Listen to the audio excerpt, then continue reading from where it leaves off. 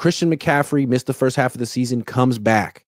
He was supposed to fix everything. They didn't, like you pointed out, they didn't make a trade at the trade deadline. Why do that? What they don't need to. They got Christian coming back. And so far, I think it's fair to say he hasn't been nearly the player he was last year. How do I ask this? Is he washed? Is this the beginning of the end? Is this the end of the end? Or because he's signed through 2027. What is this, like the worst contract on the team, or is he going to be able to? Are they going to be able to salvage this? I don't think he's washed, but okay. I think like if you go and like when I went and watched it the first time, I thought, okay, he looks okay, but he's not really getting it done really. And then I went back and watched it again, and I started kind of breaking it down a little bit more inside outside, like running between the tackles. He ran the ball pretty effectively. It was when they asked him to run outside the tackles where he looked tentative. He lacked burst. They were beating him to the spot, and there was nothing there. Now, a couple times they tried to run wide, and it was clear it wasn't blocked right. And there was one play where you see Brendel, kind of a close-up of Brendel's face. He like pivots away from the blown-up tackle for a loss, and he's just shaking his head. So a lot of that's on the offensive line, but they are not running Christian effectively outside. Inside, he's still he broke off a couple nice runs. He looked pretty quick, but running to the edges, he either has lost a step or they're really bad at blocking it or some combination thereof. Do you think that he's going to eventually regain most of the form he had last year and he'll be able to have 20 carries a game and 5 targets or more? Or do you think that they're going to have to bring in a running back next year who's similar to him and sort of spell him? Like, what is the future of the running back position here? Because it seems like Kyle Shanahan is as good as his running back. And his dad was the same way too. They're very much a running back centric offense. They have the guys that they need right now. I mean, they literally have. Guarendo's a speedster. If he can get to the second level, he can be gone. Mason's a tremendous back. He was like 3rd or 4th in the league until McCaffrey came back. They still will need another back.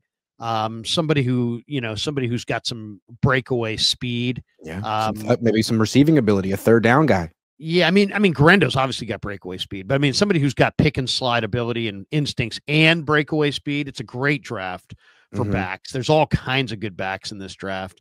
And they'll have their pick of them. I would say that's not a priority because they already have some young talent there. But what are they going to do with Mason? Are they going to trade Mason? Are they going to keep Mason? If they're going to keep Mason, I think they're all right. If they're going to trade Mason, they probably need another back. And if you're right, if the backs are big in this offense, so like I would consider going after a back earlier, not waiting so late if the right guy was there. I mean, this kid from Boise, Ashton Gianti, is just a game breaker. I mean, if you could get a guy like that, I think I would be interested early. Yeah, it just seems like, again, the Niners have made their biggest runs, not really when the quarterbacks have been the hottest. It's like when Raheem Mostert got hot, the Niners went to the Super Bowl. When Deebo Samuel became a running back and no one could stop him, the Niners went far. And when Christian McCaffrey got here, the Niners were kind of unstoppable. But if he's not going to be that kind of a player anymore, and Kyle doesn't really trust Guarendo and Mason or whatever the issue is, let's go subtopic. Why do you think Kyle Shanahan won't use those 2 guys anymore? I mean, everyone can see how good they were. The numbers back it up. Christian's not himself right now, and yet Kyle's being stubborn. Like, why do you think that's going on? It's baffling to me. I think I know why. I think it has all to do with ball control and holding onto the ball. Guarendo fumbles, Mason fumbles. They fumble a lot. Who did he love? Who did he love that wasn't McCaffrey? Mitchell. He loved Mitchell. What did Mitchell never do? Fumble. Yeah. Kyle, all offensive coaches hate guys who fumble. These guys fumble. He's not going to say it because if you say it, now you're inviting 15 guys to punch at the ball every week if you say it. If you say, hey, my guy's got a problem, hold on to the ball. And it's like that headline circulates. So he's never going to say it, but that's the reason. Those guys can't be trusted to hold on to the football, and Christian can, even though he fumbled last week. Yeah, there's the irony. In Kyle's mind, though, Christian is reliable, and Mitchell's reliable, and those guys aren't. Yikes. Well, enjoy those 2.9 yards per carry. Dale says, should Kyle contact Aaron Rodgers about taking a rest in the dark room, maybe a little ayahuasca tripping. Kyle needs a break and a puppy.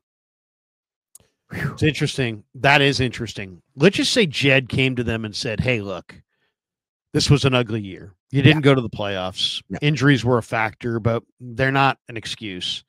Guys, it's time to get back where we were. It's time to get back on that level and compete for the 6th Lombardi. And we haven't done. We've competed. We haven't gotten it done. I think he, at that point, I think, he may say to Kyle, hey, you have a couple more years now before, or he may say you have a year. You have 2. I don't know. But if he did put some kind of parameters or deadline or timeline on Kyle, one, I think it's likely that Kyle's going to be like, screw you. Mm-hmm. I'm coveted. I'm taking my ball. I quit and I'm going elsewhere. And because he knows he's going to get a job elsewhere. So there's that possibility, which I think is volatile and could happen. But then there's also what if he tells Kyle he's got 2 years to make it happen? And Kyle's like, well, I don't know if Brock's the guy. Do I want Aaron Rodgers? Do I want 2 years of Aaron Rodgers? He sure looks good at times. I think it would be a colossal mistake, but I could see them having a very hard conversation about it because Aaron Rodgers for the next 2 years you probably have as good a chance, or maybe you could argue slightly better chance to win a Super Bowl than if you stayed with Brock and paid Brock. But now things get complicated, right? Because you're going to be paying Brock Purdy a large sum of money.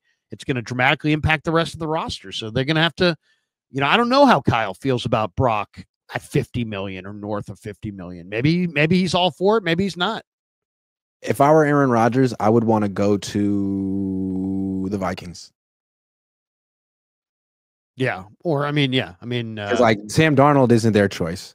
And J.J. McCarthy may not be ready, and that defense is incredible. And they have Justin Jefferson and Jordan Addison. Isn't that exactly what freaking Brett Favre did too? He went from the Packers to the Jets to the Vikings. Just do the Brett Favre thing. It worked out for him. Just don't steal money from Mississippi. I'm sorry, allegedly. Yeah. The Browns. I don't know. The Browns don't have a quarterback. There aren't too many spots. Winston. The Raiders. Yeah, but he wouldn't want to go to the Browns. He wouldn't want to go to the Raiders. I think he would want to go to Minnesota. That's a good team. Maybe the New York Giants. Yeah, who wouldn't want to play for the New York Giants? Andrew Hatley says, do you think Belichick is the answer as Kyle's replacement, or was he just a good coach because of Tom Brady? I'm more concerned about the offense. Well, Belichick is one of the greatest defensive coaches the league has ever seen. He's one of the greatest defensive backfield coaches the league has ever seen. It worked especially great with Tom Brady, and he's not a great offensive coach, and he wasn't great in Cleveland before Tom Brady, and he wasn't necessarily great in New England after Tom Brady. So you got to have a quarterback in this league, but there's nothing about, Bill Belichick is, think about it last year. Last year, Belichick had a better defense in New England than the 49ers had here. So, and what stinks about him is despite all of his years of experience and all of his connections, his offensive coordinator is going to stink. It'll be Josh McDaniels or Bill O'Brien or Matt Patricia. Like, he's got no one.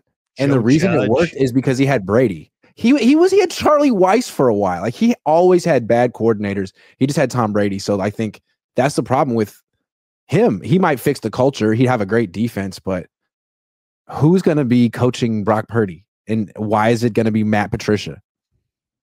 Right. And something tells me Kyle's not going to be like, yeah, I'll be the offensive coordinator.